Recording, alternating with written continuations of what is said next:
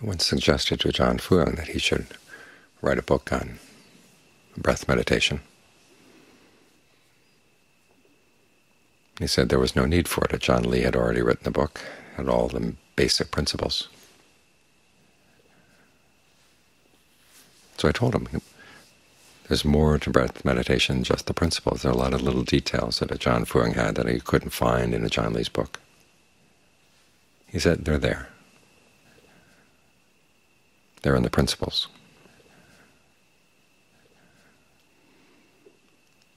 And it's part of our own training in discernment to learn how to take the principles and apply them to our particulars, the particulars of our suffering or our problems as we meditate. If you have everything handed to you, as many of the Forest Ajahns will say, they didn't learn how to fix your own food. Don't learn how to do things for yourself. And Ajahn Mahabua made a similar observation about Ajahn Mun. He said Ajahn Mun would give you the trunk of the tree, and you'd have to work out the branches.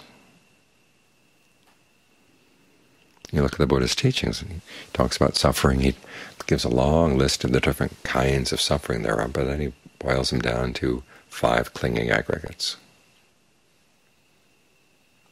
It's not an intuitive teaching, but it gives you the basic principles. And from there you work out the details. If there's suffering in the mind, you're clinging in one way or another to one of these 5 activities, and seeing them as these 5 activities, seeing the different forms of suffering you have in these terms, helps to give you some distance from them. After all, that's a large part of discernment, is learning to see things as separate.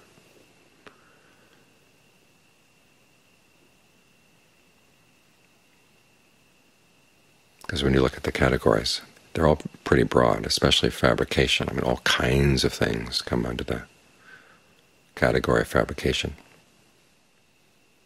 All the different ways you think about things, all the different ways you talk to yourself about your suffering, that's all fabrication.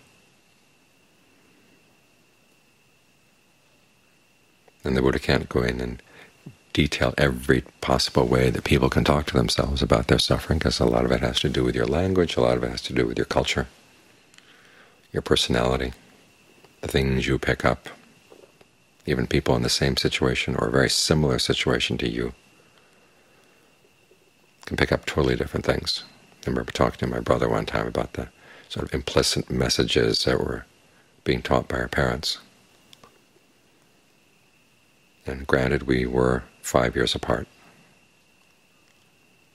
but still I was amazed that he was picking up messages that I didn't pick up, and I was picking up messages that he didn't pick up. So there's that karmic receptivity that's also at play. So when you think of all the different variations of what the mind can do, as the Buddha said, the human mind is more variegated than the animal kingdom. You think of all the different species out there and all the different types of animals. They all came from mind. The mind thought, wouldn't it be cool to be a lizard? Wouldn't it be cool to be a frog? Wouldn't it be cool to fly up and down and back and forth? You become a hummingbird. And the mind is more variegated than all those animals out there. So there's no way that the Buddha is going to detail all the types of suffering, but he will give you the major categories.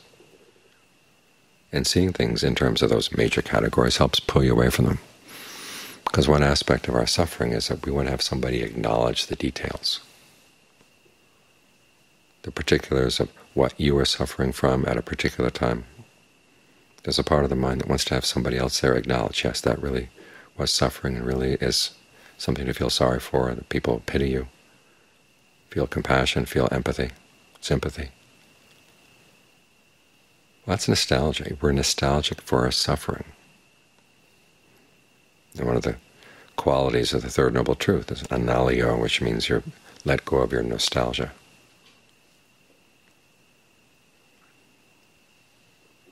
You don't want to ruminate over your old sufferings again. You've got to realize you've had enough.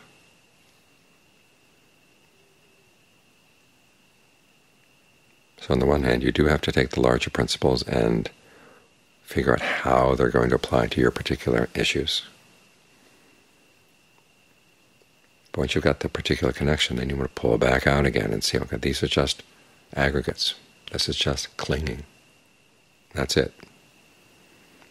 It can be clinging to a sense of self. It can be clinging to particular views, clinging to your sensual desires, clinging to your habitual ways of doing things.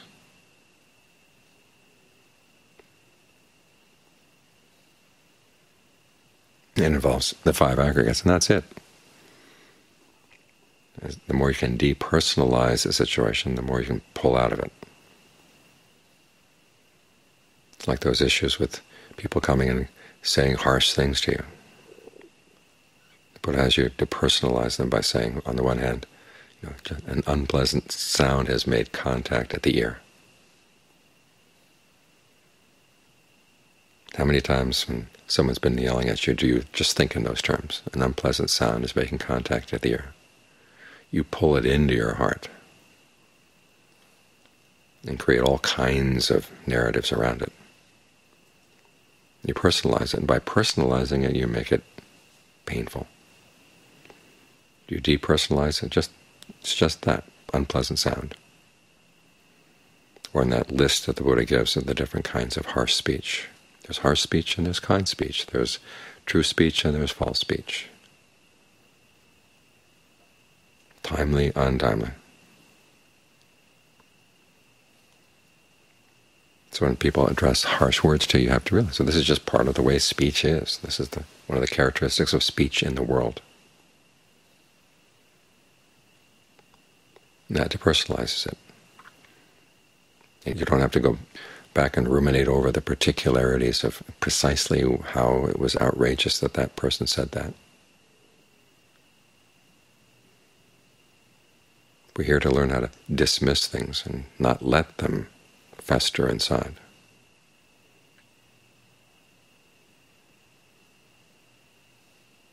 So try to see where the Buddha's larger teachings, as the Ajahn Mabu would say, the trunk of the tree that you get from the Buddha.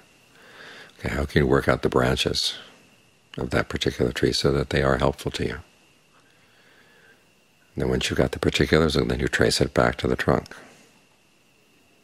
to pull yourself away.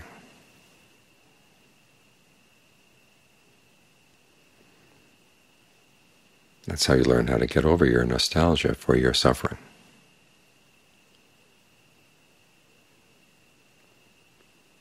It sounds strange, but that's a lot of it, the suffering that we carry around. We're still very much nostalgic for old things. It's like our memories of childhood.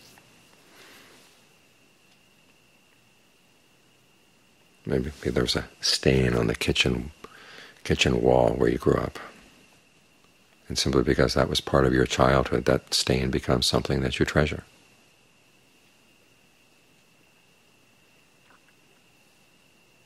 The particulars of your suffering when you're a child, those stick with you, and there's part of the mind that wants to go over them again and again and again. People like to talk about them. They want to have them acknowledged. Well, you can acknowledge them to yourself and then just move on. Otherwise you keep coming back to the same old suffering again and again and again.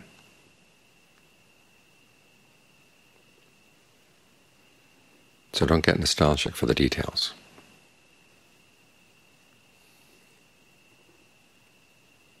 Realize that this quality of nostalgia for suffering is one of the things that keeps you trapped. When you've decided to have enough, and then you can let go.